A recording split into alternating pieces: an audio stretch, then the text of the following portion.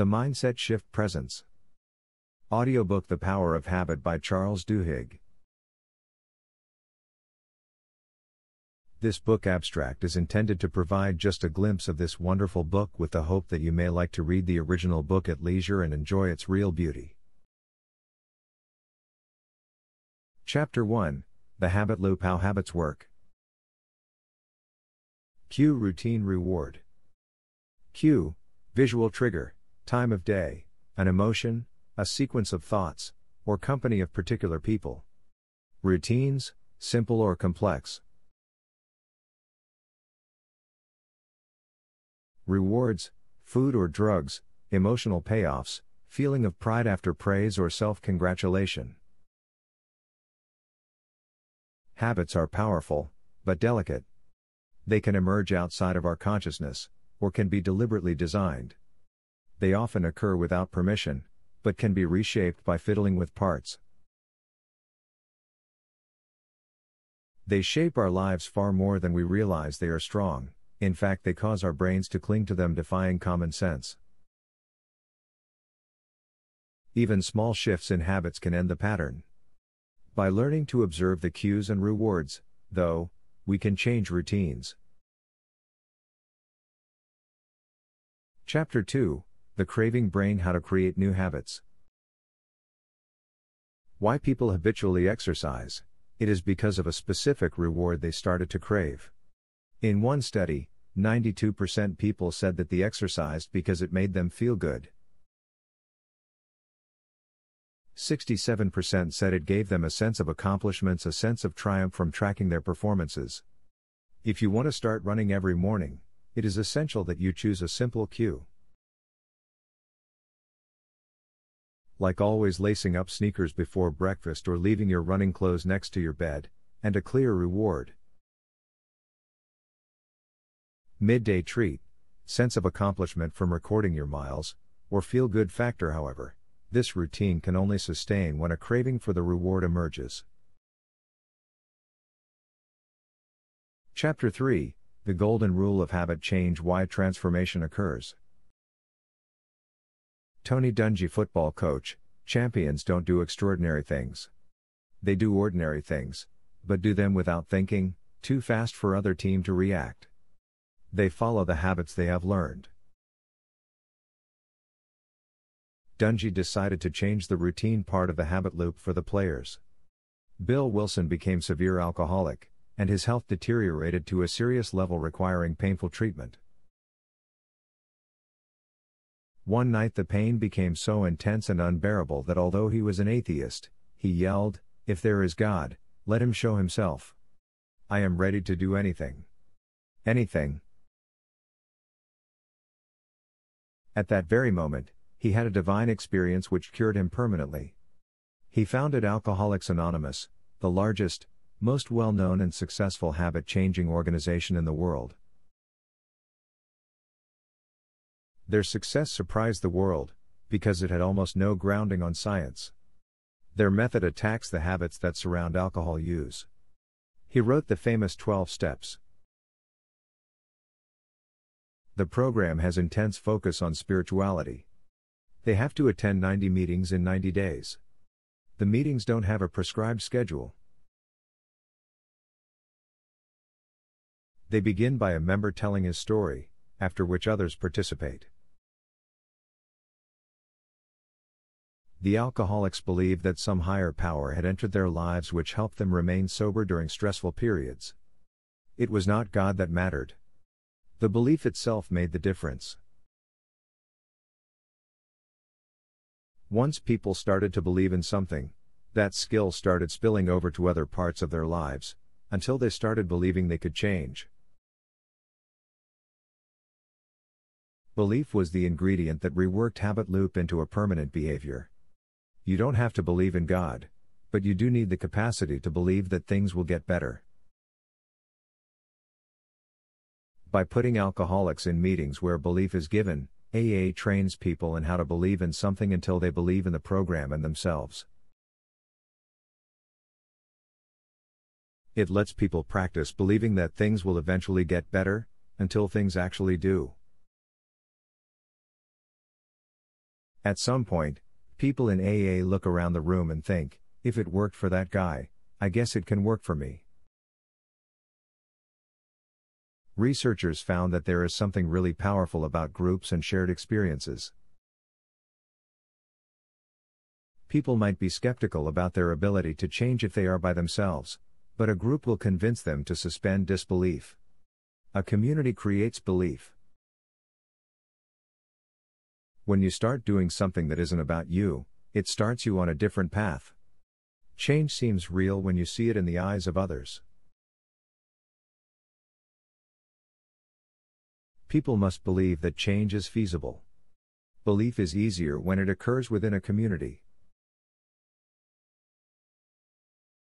Chapter 4, Keystone Habits.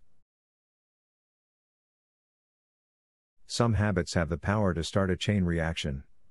These are keystone habits. It means that success doesn't depend on getting everything right, but instead relies on identifying a few key priorities and fashioning them into powerful levers. Alcoa CEO started on working on a list of biggest priorities if he accepted the post. He always had lists with bullet points that got a problem solved. He surprisingly made safety his top priority and turning around the organization. Michael Phelps, the most famous swimming champion, had Bowman as a coach who made him that successful. He would ask Phelps to watch a videotape before sleeping, and after waking up. It was not a real tape, just mental visualization of a perfect race. He saw complete details of the pool, his strokes, everything, including what he would do after winning the race. During practice, Bowman would shout to him put in the videotape to make him swim at race speed. Small wins are part of keystone habits which create widespread changes. Small wins are a steady application of a small advantage. Once a small win is accomplished, forces are set in motion that favor another small win. Small wins fuel transformative changes by leveraging tiny advantages into patterns that convince people that bigger achievements are within reach. Chapter 5, Starbucks and the Habit of Success.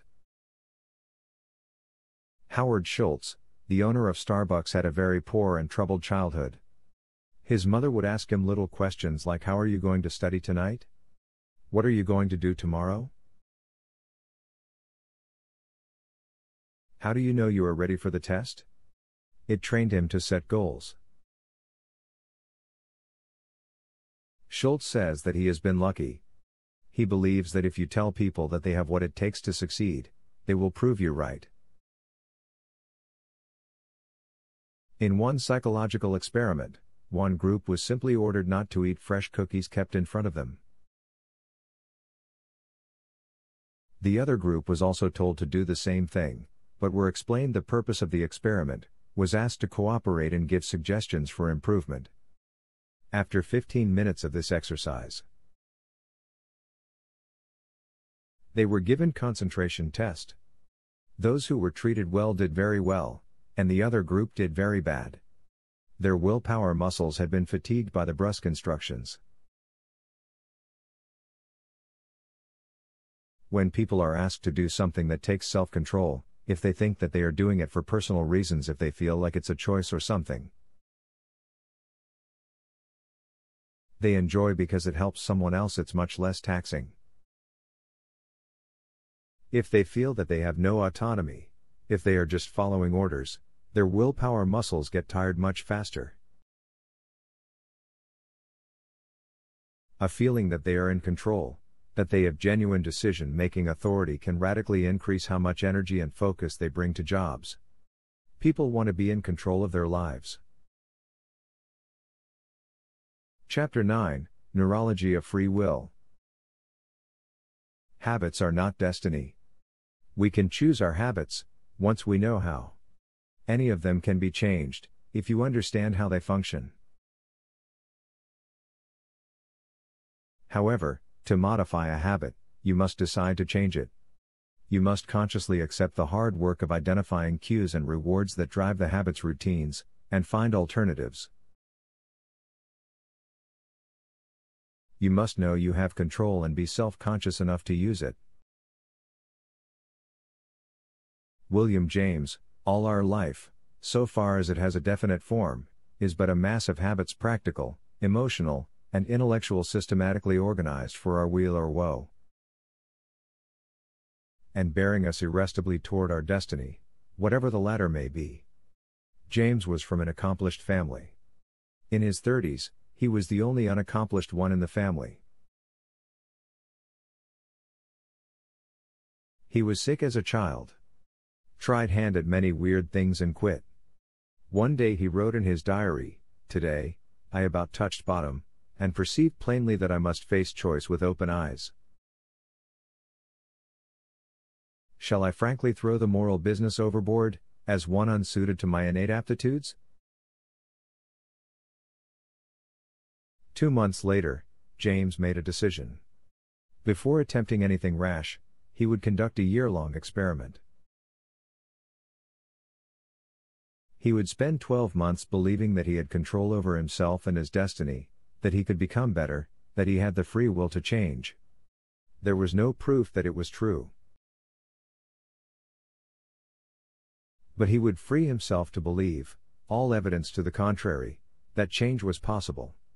He wrote in his diary, "I think that yesterday was a crisis in my life." Regarding his ability to change, I will assume for the present until next year that it is no illusion. My first act of free will shall be to believe in free will. Over the next year, he practiced every day. In his diary, he wrote as if his control over himself and his choices was never in question. He got married, and he spent time with successful people in different walks of life. 2 years later, he wrote to Charles Renouvier, the philosopher, who expounded at length on free will. I must not lose this opportunity of telling you of the admiration and gratitude which have been excited in me by reading your essay. Thanks to you, I possess for the first time an intelligible and reasonable conception of freedom. I can say that through that philosophy I am beginning to experience a rebirth of the moral life, and I can assure you, sir, that this is no small thing. Later, he would famously write that the will to believe is the most important ingredient in creating belief in change, and that one of the most important methods for creating that belief was habits. Habits, he noted, are what allow us to do a thing with difficulty the first time, but soon do it more and more easily, and finally, with sufficient practice, do it semi-mechanically, or with hardly any consciousness at all. Once we choose who we want to be, people grow to the way in which they have been exercised, just as a sheet of paper or a coat, once creased or folded, tends to fall forever afterward into the same identical folds. If you believe you can change, if you make it a habit, the change becomes real. This is the real power of habit, the insight that your habits are what you choose them to be. Once that choice occurs and becomes automatic, it's not only real, it starts to seem inevitable, the thing, as James wrote, that bears us irresistibly toward our destiny, whatever the latter may be. The way we habitually think of our surroundings and ourselves create the worlds that each of us inhabit. Habits are the unthinking choices and invisible decisions that surround us every day and which, just by looking at them, become visible again. William James wrote about habits and their central role in creating happiness and success. He added a special chapter on this in his masterpiece, The Principles of Psychology. Change may not be fast and it isn't always easy. But with time and effort, almost any habit can be reshaped. The framework. Identify the routine. Experiment with the rewards. Isolate the cue. Have a plan. Thank you for watching this audiobook abstract of The Power of Habit by Charles Duhigg. I hope you enjoyed it and found it useful. If you're interested in learning more, I highly recommend reading the full book. Don't forget to like and subscribe to our channel for more great content like this. Thanks for watching.